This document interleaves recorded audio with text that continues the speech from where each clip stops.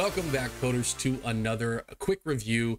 Today we're reviewing a product that was sent over to us by Redragon. Shout out to Redragon for sending over this product. This is not a sponsored video, but it is a review of the M810 Taipan mouse. The reason why I'm really excited about this mouse is because of not only the design, but a lot of different features that this one has, as well as feeling really quite premium. So we'll talk a little bit about that today, but I'm excited to get into the review. So let's dive right in. First off, I wanted to start off by talking about the feature set for the Redragon M810 Taipan mouse.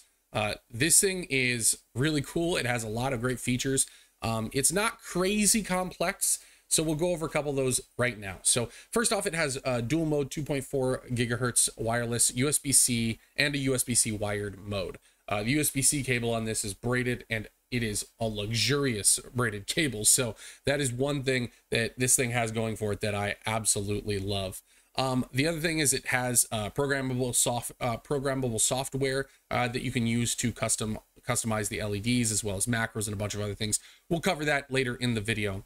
It also has 5 onboard DPI levels that can be customized to whatever DPI settings you want, all the way up to 10,000 DPI, which you're crazy if you're playing there. It has 8 macro buttons, which basically every single macro button on here can be customized, which is amazing, including that fire button, which is kind of a unique touch, as well as 2 on the side. It has 16.8 million color lighting effects. I don't know if I can test that, but I can say that the LEDs are quite nice, especially on that scroll wheel. I think the outside ones are nice and subtle too. This is not an overbearingly LED'd mouse, which I appreciate. It has low consumption and eco mode. It weighs 350 grams, and it feels substantial. I had a mouse before this, which is a wired mouse, and the only thing that I can say is that while it did come with weights, it was either too heavy or too light, and I feel like this is a nice middle ground as well. So between all of those different things, it's got a nice feature set, and it really does feel amazing in the hand. So that leads us to the next section, which would be just the overall feel and usability of the mouse. So right now you can see it really does conform to my hand really well. It's got that nice little lip here, which is a nice place for your thumb to rest instead of rubbing on the actual mouse pad itself.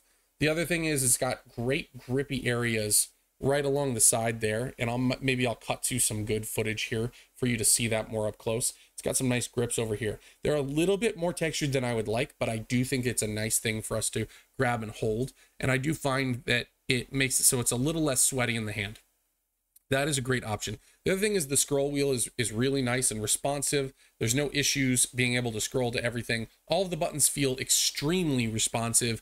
The clicks are very, very, very nice and responsive. They have no issues there, and there's a lot of different buttons that you can press on. So I think overall the comfort and the experience is actually really, really high quality. You're definitely getting a lot of mouse for your dollar at only $32.99 on the site, and with an extra 10% off that if you use our code, then you're going to be getting a really great mouse for not a lot of money, and I highly recommend it. The other factor is I really love the wired to wireless experience. I just keep the USB kind of tied up and plugged in. I can't really show you it right now, but when I plug it in, it's a really seamless experience. There's no issues. There's no delay. It immediately responds. I don't find that the Bluetooth connection adds any sort of latency either, which is huge. It has 1,000 hertz polling rate, which is really amazing, which means that you're not going to get any of that missing opportunity, and it does pull at a full 1,000 hertz, so that's something you can put to bed. Overall, I just have been extremely impressed with the mouse, whether it's the color and the design, to the comfort and the usability and the responsiveness. I think this mouse is really punching above its weight. Next, what we're going to do is we're going to dive into the software side. So let's go ahead and cut over to a demonstration of what the PC software looks like, where you can get it, and what it can do. And then we'll jump back into our final thoughts here. Okay, coders, so here's a quick little guide on how to get the Redragon software for your mouse installed on your computer. This one's really important, and the reason for it is it allows you to control all the LEDs as well as all of the additional mode functionalities, like upping the DPI and things like that. So We're going to start by going to the Redragon website. So give me a second. Let me pull that up. And you can go to the redragonshop.com. And what we're going to do is we're going to look for our product on the website. This should be nice and easy. We're looking for the Taipan mouse. So the Taipan Pro M810 Pro wireless mouse. So I'm going to go ahead and click on there. What you should be able to do is come to the download tab on this website, and you're going to see this Redragon M810 Pro software. Let's go ahead and open it up now that I already have this installed. I moved it over into the middle here, right in front of Master Chief's face. We're going to go ahead and open it up, and we'll walk you through a couple of the main features that we have available here. So first off, one of the things that I'm going to recommend right off the bat is that we go on this main tab and we immediately change the USB polling rate, which I think is at 125 all the way up to 1000 hertz, and click apply. What you're going to see is a little loading bar, and then that should immediately apply to the mouse. The other thing that you have here is that you have all these different keys that you can highlight and choose what they do. By default, the side keys 4 and 5 are going to be forward and back. If you're interested in changing that, you can always change it to a different key. Oftentimes you may want to apply it to a specific game. So go ahead and just double check what that key is in that game. Go ahead and update it, and you should be good to go. So if you want it to be grenade, you just switch it to G, for example, and you'd be able to do that. And the option there, you can also have it so that you can change your polling rate on the fly and things like that. So depending on what you're looking for, that's great. The other button that would be a really good option here is up in number 8. This is set to the fire key. I'm not 100% sure what a fire key is, but I would recommend that you go ahead and use that as one of your controllable ones, because you have plenty of other buttons to use on this mouse already, and this is one that is not traditionally on a mouse. So you can see I'm sitting at 90% battery. I've been wireless for about 2 days now, using it pretty frequently. I'm not going to say the battery life is fantastic, but that is a decent indicator. The only thing about this is that there's no other place to see the battery health or the battery life of this mouse except for in the software, which is not ideal. So just wanted to point that out. Make sure to apply any settings you change, but that's a really good one.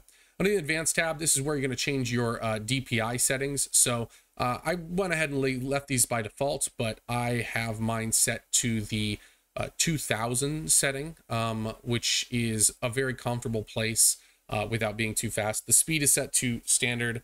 My DPI effect is respiration, but we can change that. We can make it steady if we want to.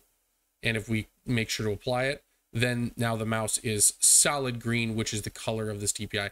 Now you can change these colors. So if you don't really like the green, but I do like the fact that they have indicators to easily understand where you're at. Now, I don't know if you see that on the screen. Actually, I should see that. Yeah, but if you change it while you're in here, this is an easy way to find out, okay, which DPI am I at? So I'm at 2000, which is DPI 3.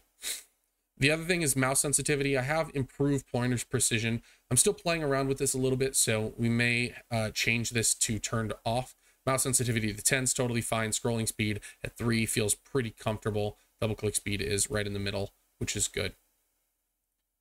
The next tab on the list to check out is the macro tab. I've not really played with macros. I'm not a big fan of them on mice. I think that at that point you're getting a little too complicated, but if you are, you can easily just create a new macro, come up with a name, test macro. Looks like they don't allow you to space, so I'm just going to do test. Oh, you can start record, so we're going to go ahead and start the record. So maybe I want it to go A. Maybe talking about how long you have it pressed down versus you led up. So that is an interesting thing. This is actually a really decent macro program, because it's not only managing the press, but it's also managing how long it's pressed down for before it's released, which is really cool. So I thought this was going to be a little bit broken. It's just confusing. It's not explaining that very well. But as you can see, it's recording the time delay. And so we could always just not do that or manually set it to a specific thing. And then you can insert an event as well and save these. So you can make as many as you'd like. Pretty straightforward, but a little confusing. So onto the lighting, and this is probably the bread and butter of this mouse. This has pretty solid LEDs, although the strips on the outside I feel like are a little bit dim, so I would love for them to improve that slightly. However, the brightness is at maximum. I have it set to streaming. We have 3 options. We have steady, respiration, streaming, or off. I'm sorry, 4 options, off. And then we have our speed options as well. You can also just custom color it if you'd like to, and that's also an option on there as well. All in all, this is pretty simple software, but I did want to take you through it just to kind of show you the different options that you have there. So that's it for the software for the Redragon Taipan mouse. Back to the review. Okay, so hopefully that was a nice look at the PC software. Now let's go ahead and wrap this review up with our final thoughts on this specific product. So what is it about the Taipan Pro, the M810 Pro wireless gaming mouse, that stands out to me? It's the price to performance. So at $32.99 and with discount codes that bring it down even more, I gotta say the amount of performance you are getting out of a mouse that is this high quality is fantastic. I highly recommend anyone who's looking for a new gaming mouse to check out Redragon and their offerings, but specifically this mouse in particular. I don't have massive hands, but I have, you know, large palms, and I feel like this is a really good, comfortable, palm friendly mouse. Now, if you're more of a pointer hander holder, then this one might not be the one for you. And that's a really big key, is find out what kind of mouse fits best in your hand. And if this is that kind of mouse, go ahead and get it. This is not something that you have to think twice about. It's going to compete with all those big name guys. It's not going to be, you know, missing polling rates or having problems with DPI or lack of customizability. Lack of customizability. This is going to handle everything you're going to throw at. So for us, it's a big recommend. I think this is a 4.5 out of 5. The only thing that would take that over the top for me is if the software was more full featured and a little bit easier to understand some of the macro settings as well. So hopefully this has been a very helpful review and you get a lot out of it. But if you want to see more product reviews or gaming sessions, stick it right here to GameKO. Make sure to like the video. And if you are interested in picking up this mouse, check out our link below, which will get you 10% off and will help support the channel through an affiliate link. So, and if not, go ahead and go to reddragonshop.com and go ahead and pick up any one of their products. We really do recommend them pretty highly, especially for the lower end prices. So thanks again. And as always, stay classy, coders.